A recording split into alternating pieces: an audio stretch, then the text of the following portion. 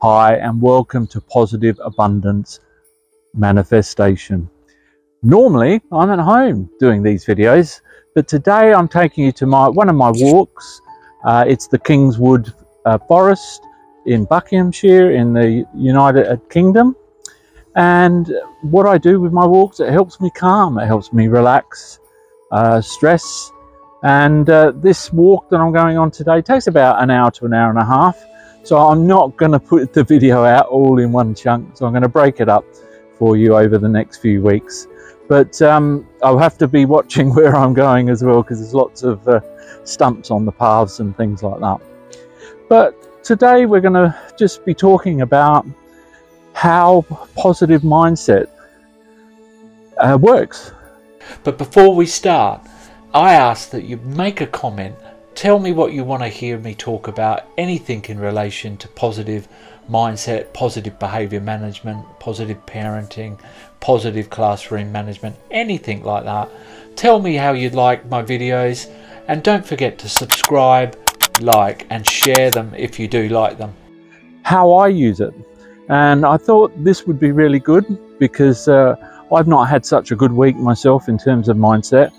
And I thought that I would just talk you through how I've gone about using my positive mindset to bring me back. There is some personal information I'm going to tell you. I mean, I've talked about abuse before in my life and how that's affected me. But I actually have post-traumatic stress disorder because of it. And when I come up against someone that might be a little controlling or a little disrespectful, a lot of those feelings, negative feelings, come back, flowing back, and it puts me in a bit of a low. So I have to use all the positive mindset strategies that I teach you guys to help me get through that. One of them is going on a walk, so I thought this was great for you and for me. But also it's about turning those negative spots, negative comments or thoughts into positive thoughts. Now just remember, this is unedited, so I haven't got a script. So I apologize for any little buts and ahs like that. So, but we'll go straight into it. I'll turn it around so you're just not looking at me all the time. But the key thing this week was about doing things that uplift you, that you want to do. And that's the key message for myself. Because when you're a YouTuber, people know that it can be, if you're doing all the editing and everything on your own, it can be a little laboursome, a little bit boring at times. I don't mind this. It's like when I taught, I loved teaching kids and I really enjoyed it, being in the classroom, interacting with the children, helping them learn and seeing their successes. But all the planning and that goes behind it can be quite tedious and boring. Marking, and if there are any teachers out there watching this, you know exactly how I feel. But yeah, so it's good to make sure that you're doing what you want to do. It's really, really important that you feel good about yourself, feel good about what you're doing. I love my YouTube channel in terms of it's exactly what I want to do. I've had to adapt into things that maybe that you want to watch more. But hopefully as we grow, I'll get to put more of my content in, especially in regards to positive parenting and things like that. Actually, just remember, I want to start going live. Our subscriber list has improved. So if you want to put in the comments what sort of topics you'd like me to talk about, I just thought I'd do one weekly live where we can talk about the things that maybe I put out on the video in the week before, or what's coming up, or just answer your questions, general Q&A. The other thing I want to talk about, the YouTube channel, I'm not monetized. So YouTube have the right, which is quite unfortunate, all my hard work, they have the right to advertise on videos that they think might be good for them. And even though it's my hard work that's gone into it. So if you do watch any of my sleep meditations, I apologize for any adverts in the middle of it, which takes away from the actual reason I do the videos, to help people get asleep or to relax. And having these ads come up all the time.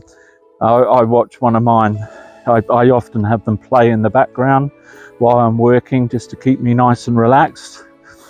And yeah, within an hour there was 3 advert breaks. So they're obviously getting a lot of money from my work without paying me anything. So get the subscribers going, put in work in the comments. It'd be really good for us, so I can do more videos, more content. But that's it in terms of introduction. So what I wanted to talk about, I mean, this walk reminds me of what it's like. It's putting the hard work in. Getting to where you want to get to is a journey. And this is a journey. One of my favorite spots in this woods, actually it's the King's Woods, is the end where we're going to be ending up. It's just a nice seat watching over on a high hill, watching over the high Wickham, where I come from, where the woods are, and it's just a nice view. So just remember, this whole point of these videos is it's a journey.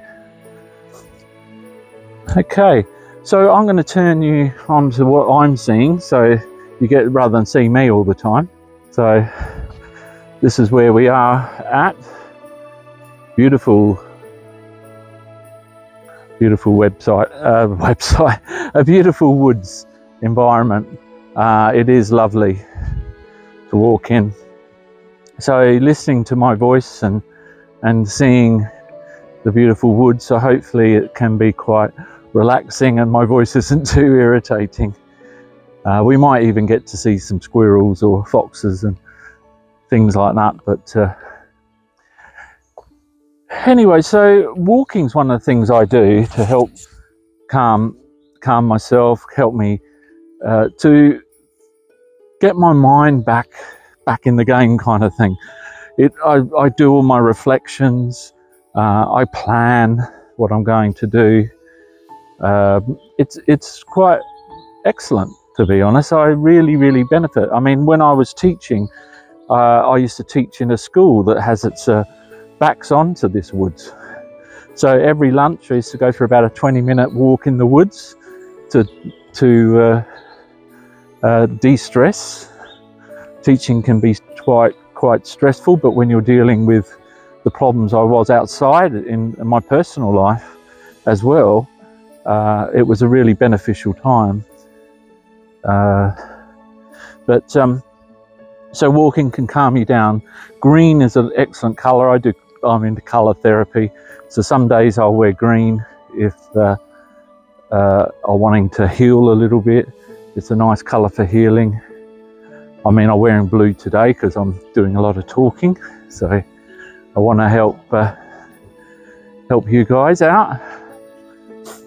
But what it can also do, it gives you exercise, helps with your breathing, which breathing's really important.